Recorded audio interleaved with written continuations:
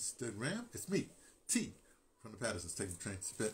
Yeah, still working on that Bell's palsy look. It's coming along just fine, I suppose. And no, don't worry. Everybody thinks it's some sort of communist thing. You know, they think I'm a socialist or Marxist or something like that. I don't even like Marx. You know, yeah, degenerate. That boy, you know, I don't even know. I mean, it's like Engels is the one that did all the work. I didn't get into that right now. My point is, some people on this planet get a lot more credit than they should, right? Historically speaking, you know. And most of the people ain't read their stuff anyway, so I don't know. But that's not what we're talking about. Today is World Politics. I guess he's in the World Politics Day. You know, as you may or may not know, let me just run it down for you real quick. On Mondays, these are tea tirades, right? On Monday, it's me, tea, you know, talk about me. Tuesdays, it's U.S. politics. I got cut off yesterday, but I'm gonna continue it on Friday. Wednesday is world politics. That's what today is, right? Thursday is audio drama, my favorite. Friday is like a week wrap up or whatever. Miss anything that because I got cut off from Instagram yesterday, you know. So I'm gonna continue on Friday. Saturday, it's whatever comes to my head. As well as Sunday, just whatever comes to my head. So this is world politics. Now here's the thing. As you may or may not know, look, there's a lot happening in the world, right? But I want to talk right now really about, because I was listening to, who was I listening to? I was listening to some financial stuff about the debt. Oh, my man. Oh, man. Man, I got his face in it. Don't worry, I'll get to him later, maybe. Anyway, the guy that held the whole the debt theory and all the rest of that stuff, no knows what the real goings on is. Well, here's the thing. Just this a couple of days ago, maybe it was, the BRICS people. You know, the BRICS people. You know who they are. If you don't know who they are, look it up. Right? sorry, no. Brazil, B, R, Russia, I, India, C, China, South Africa. That's the core group. Then they have some other people that are joining in. Right? I don't know if Venezuela's in yet. I know some other people that's joining. I think Ethiopia's in already. Somebody else, a couple of other people. But here's the thing: they're supposed to be working on the currency and stuff like that. Well, they've sort of slowed down. They say, okay, because there's a lot of countries want to join the BRICS, right? It's more of an economic thing. It's not like a war thing. It's not like a NATO or a UN kind of thing. Even though I think they want to replace the UN, I'm not getting into that. But the whole thing is like, you know, coming for. Look, most of the stuff is based on trade. You know what I mean? The world has been about trade. This whole money thing, this whole economics and what is it? Economics is taught or skewed or whatever. No, it's not. It's not really about that.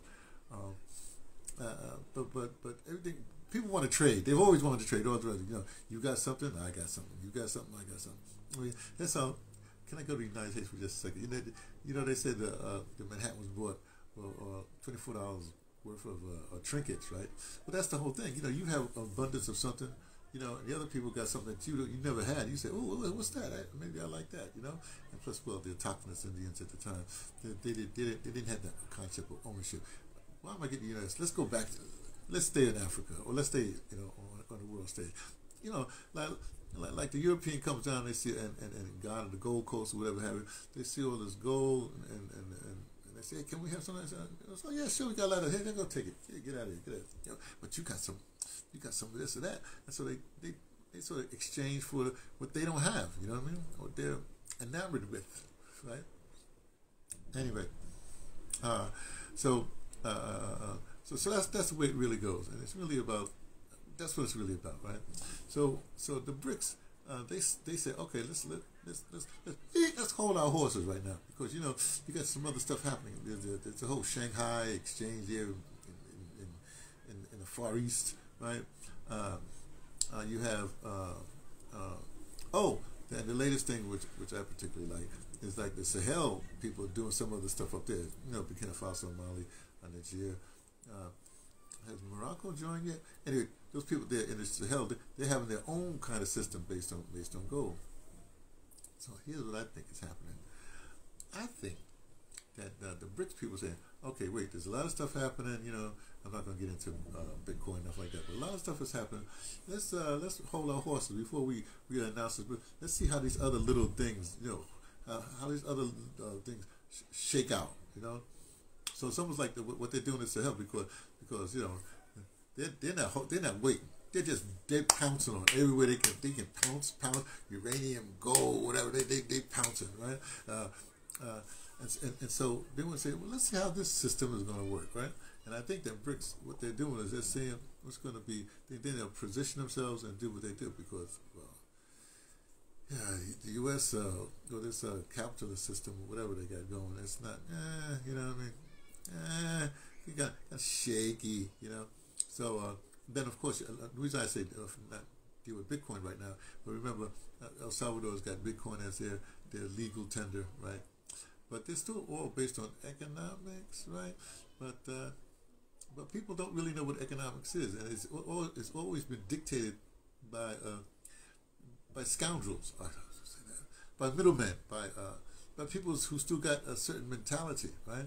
And it's all like let's call it a northern mentality, because remember the autochthonous people from the south, you know, Africa, India, you know, they had another idea about, you know, economy, but you never learn about what they were doing. You see what I'm saying? So I'm looking at this and going like, the world, what's interesting? People are going dealing with wars and stuff like that. Well, you know, let me tell you about this war thing. I want to get back to it in just a second. You know, if Pakistan has a bomb and whoever has a bomb over here has a bomb, well, nobody's going to. Well, you might have a madman or a mad woman or a mad somebody. They might say, well, if we got to go, everybody got to go. And boop, push the button. In that case, it don't matter, you know. So why are you fixating on who has the atomic this or atomic that? I mean, right now, what's Russia doing now? They say, yeah, we got a bomb, but we're waging a conventional war right now. Now, if you want to step this up to another level, we got a bomb, you know. So, you know, do what you will, but you know, we're gonna fight you. It's like going back to we're gonna fight you man on man. You know what I mean? We're not gonna put no guns, no knives. We're gonna fight you man on man. Now, if you want to step it up to a knife, we got a hatchet. Oh, you got a hatchet? Oh, we got a you got a we got. So people are basically, you know, not back to the Stone Ages, which was well. They're I don't want to even say low intensity warfare, but they're duking it out on a lower level because they know the next level up, this level is going to be like, woof, wipe everybody out. Hey, maybe just wipe out the people from the north. Anyway, leave that alone. I want to go back to the economics, right? So it's fascinating to me right now what's going to happen if the Sahel people can. That's what I'm actually frightened of, afraid of, whatever it is, because you know you got the UAE trying to get their fingers into Africa to scratch out, you know, some minerals and stuff like that. You got Saudi Arabia. Oh boy, that cat that's in charge of Saudi, he in trouble because you know he's doing a dance. I mean, he's doing a jig. I'm saying that's just derogatory, but he's you know. He's got to tread lightly because, you know, you got some Middle Eastern people after him. The U.S. is after him. Everybody's after this boy. So let's hope he survives. But either way, everybody's trying to scratch on. Everybody's really trying to figure out what Burkina Faso is doing because I call him the commander. Commander, he's saying like, I ain't waiting for these people to make up their mind. It's just not going to be a thing where we have so much time that they can get their people in favor. No, we move now. We do this now. We do that now. We do that now. Let's go. And because of the way that the West is, because they're kind of slow, because they're unimaginative. You know what I mean? They go on old models that are untrue models, and then they got to sort of adjust the models, and it takes them a long time to adjust the models. So I'm hoping that the commander's going like, let's go, let's hit it. We're gonna move quickly. No. Float like a butterfly, sting like a bee. Okay, that's a tirade for today. It's the world, you know. Pay attention to Africa, Northern Africa for now, right? And I'm not talking about all the stuff, these other African countries got to fall in line. They got to like to divorce themselves by those other people that's caused all this, Marxies and what do you call that? All the stuff that they've been going on. So they can steal stuff and put it someplace here, and put it there, and hide it there because they're middlemen. They're agents of the colonizer. Okay, don't be agent of the colonizer. Have your own bright ideas. Okay, talk to you later.